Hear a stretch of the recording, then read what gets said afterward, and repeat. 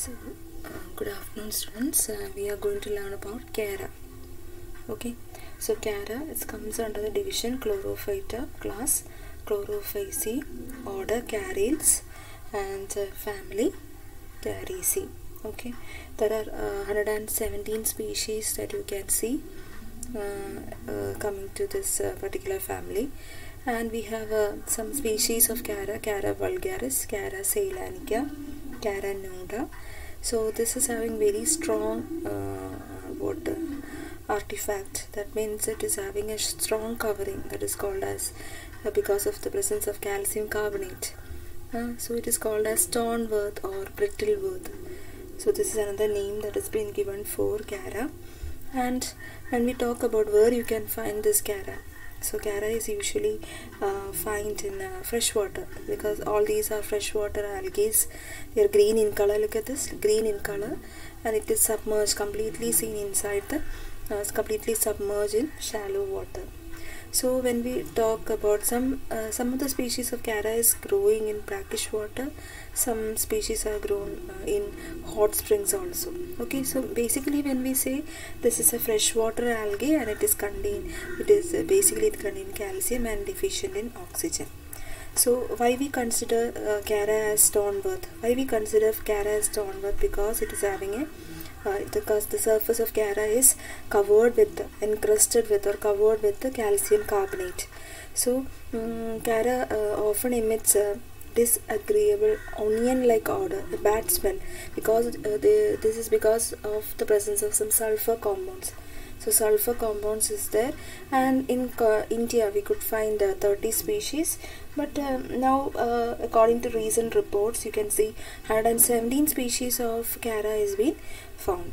Okay, so when we look into the thallus structure, I've already told it is submerged one. Its height is about 20 to 30 centimeter. If you have a scale, you can measure it, right? 20 to 30 centimeter.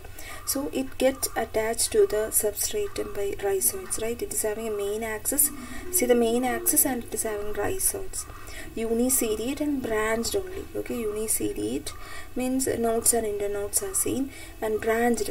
Okay, branched means what? They have a lateral branch, primary branch, secondary branches and all. So it is having nodes and internodes. So node you can see 2 central cell plus 6 to 20 cortical cells you can see, and in internode you can see 1 axial cell plus cortical cell. Okay, this part we will discuss in coming slides, and you can see the nodes and internodes. So this is the rhizoids of the Chara. Okay, rhizoid, they are multicellular, uniseriate, branched, white color. Okay, this rhizoids is arising from rhizoidal plates. Okay, from rhizoidal plates only the rhizoids get arranged. Okay, so the branches of rhizoids arises from these branches. These branches arise from rhizoidal plates. Okay, they are branched, multicellular, and obliquely septate, and prominent separations cannot be seen. Obliquely septate, slight septa you can see. So this rhizoid is acting as a root, so that it can be attached to the substratum. It can be attached to the mud surface or sand surface. So you have to learn about the vegetative multiplication of this plant. So there is bulbil and secondary protonema, that we will look in the main sections. So this is the node and internode region. These lines are the nodal region, and between two node you can see the internode. So how come this Chara looks like it is a very long branch? It is differentiated into node and internode. But look at this internode region. You can see they are thick walled cells. Okay, they are one celled thick layer is seen. It is called cortex. What? One celled thick you can see, and that such species that is having one cell thick is called as corticate cell. Okay, sometimes this thick wall cannot be seen, so in that species we are saying it ecorticate species. Okay, so one more time, corticate species means it is having the internodal cells, the cortical cells are having thick layer on one side. Okay, one cell thick it is, so it is called as the corticate cell. And if there is no any thickness, you are saying as or which the cortical layer is absent, this layer is completely absent, you are saying as, see, this is the cortical cell, this circular like cell. Okay, if it is not there, you are saying it ecorticate. So you have a node here, you have a internode here. So node consists of pair of central small circular rounded cells, 6 to 20 peripheral cells. See the nodal region. Nodal region, you can see some central small cells. These are the peripheral cells that are surrounded by some peripheral cells.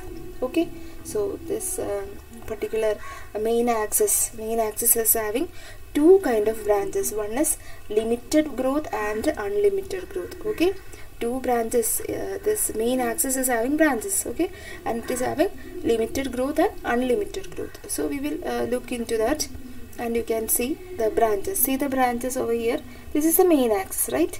This is the main axis, and this main axis is having what? Limited growth area and unlimited growth area, that we will discuss. So first we will discuss about limited growth area. So limited growth area means this one, limited growth area. You can see you can see 6 to 20. Okay, the whorls of cells you can see. Okay, so this is having a this branches is called as the primary laterals or leaves. Branchlets, you are saying it's primary branchlets. So they grow one after the another. Okay, from each node you can see this branchlets are arising, or lateral leaves are been arising. See, this is the lateral leaves. From the nodal region you can see lot of lateral leaves. Okay, lateral leaves are seen. So stipulodes and reproductive structures are also seen in this nodal area, that we will deal in the next slide.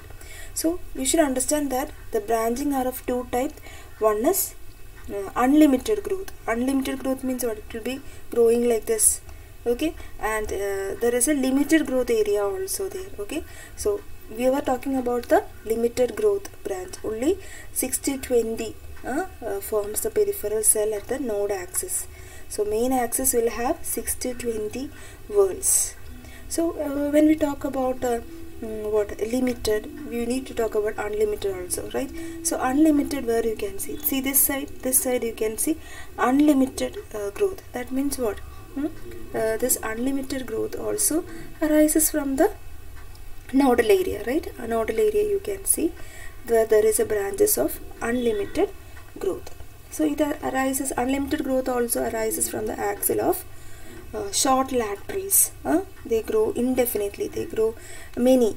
Okay, the branches arises from older nodes of main axis. From older nodes, maybe from this basal region and all, you can see unlimited branches will be arising.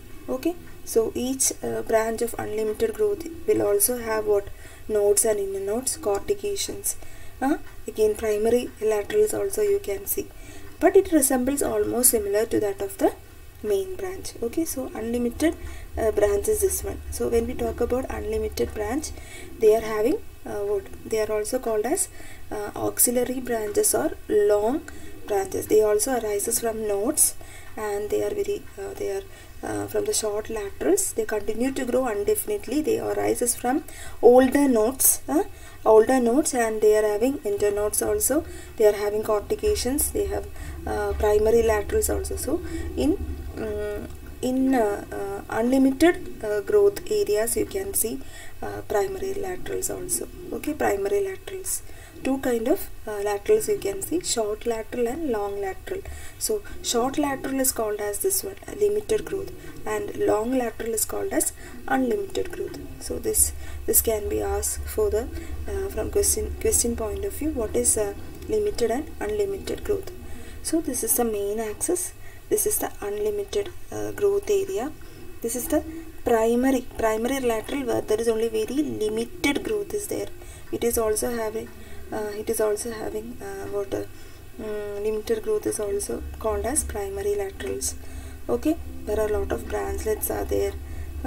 You can see stipules are there. Okay, so secondary laterals is also called as stipules. So see the secondary laterals, see the primary laterals. Okay, secondary laterals and primary laterals. So older nodes is having this long laterals, older nodes is producing. Okay, so we were talking about stipulodes, right? Or stipules. So there are many outgrowth that you can see in the nodal area. See the secondary lateral, and there is secondary lateral is also called as secondary lateral side of the base of the nodes. You can see some outgrowth. You can see some small branches. It is called as stipulodes. So there are many species which is having bistipulate structures. So if there is only single stipule, you are calling as unistipulate structure. Okay, stipules can be arranged in two whorls. Okay, then it's called as diplostifanous. So that much detail you don't have to understand, but you should know what is stipules. Stipulodes. It is the outgrowth that is seen on the nodal area. It is very short. The small one, no? The small one is called as the stipulodes. So secondary laterals is producing stipulodes, and primary laterals also side you can see. So both secondary and primary and secondary laterals you can see stipulodes. They are very small projections, limited growth area, which develop short oval pointed cell growth. See this short oval pointed cell growth. That is the this above. So we know that this nodal area is the one where you could see stipulodes, branches and all. So many species of Chara have internode cells. Okay, they are one cell thick, or they may not be so thickened. Okay, so why if it is one cell thick, it is called as a corticated species. Okay, corticated. So you can see it is ensheathed by cortex cell.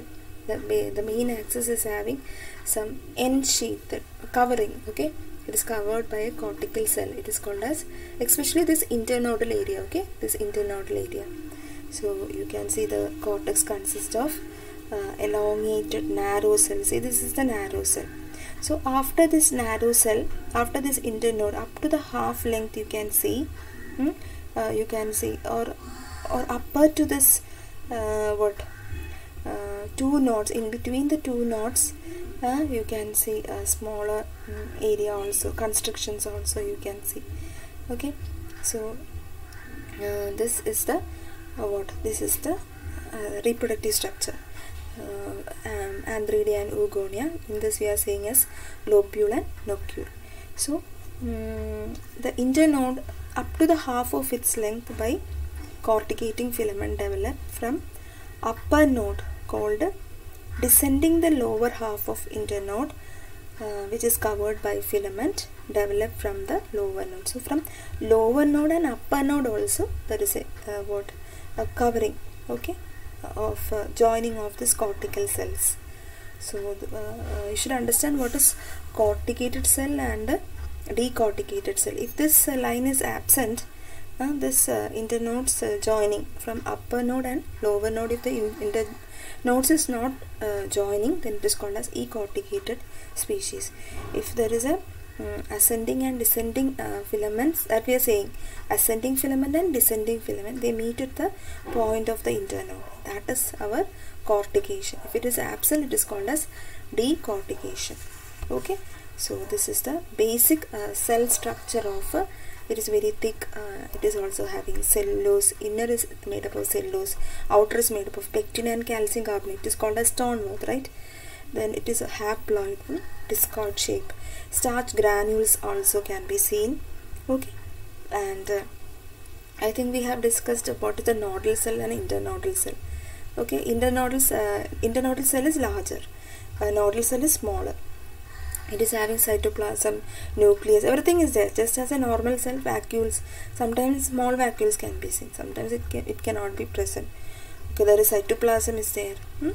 Okay, through that is especially for nodal cell and also internodal cell, they are almost similar, but nodal cell is smaller in size, internodal cell is elongated. Okay, and it is also multinucleate. It contains discoid chloroplast, and there is a cytoplasm division, and through the cytoplasm movement of materials occurs.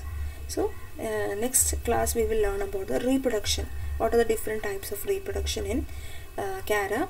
Amylum star, bulbil, tubers and secondary protonema. So you can see this is the main axis.